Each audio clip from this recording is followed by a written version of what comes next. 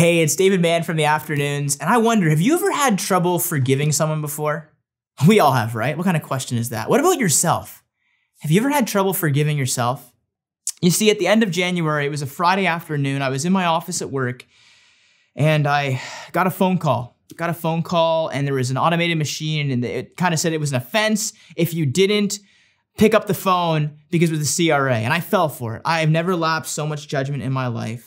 What happened over the next couple of hours was I fell for the trap of a scam, and I ended up giving a significant amount of money to some frauds across the world. It didn't really come into my realization that this had happened actually until the following day. I thought I was doing good. I thought I was helping stop money laundering from someone using my account. They pull off a really professional story, as I'm sure you've heard in news reports. And so the Saturday evening, I'm at the police station because they had this plan that I was going to be talking to a police officer the next day to get my money back. It was to be put in this safe vault. Sure enough, there was no one there, and I called the police, and I realized for the first time that I had been scammed. I remember going to sleep that night and waking up the next morning on Sunday, and I remember just wishing that it was a bad dream. But then to realize that it actually happened, wow, that was hard. I preached that next day at church on the Sunday in Huntsville, and God got me through that. And then I remember the next Monday, how am I going to get through this week? You see, I didn't really care so much about the finances. Yes, it was significant, but it was the shame that I felt.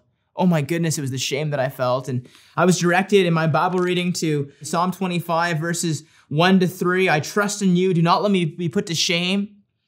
And I came to this realization, slowly but surely, that shame and hope cannot coexist. After I let this scripture wash over me, and after sharing what had happened to me with select friends and family members, I realized more and more the depth of the gospel, and that yes, my shame didn't have to exist, that Jesus had forgiven me at the cross for what had happened to me that Friday afternoon.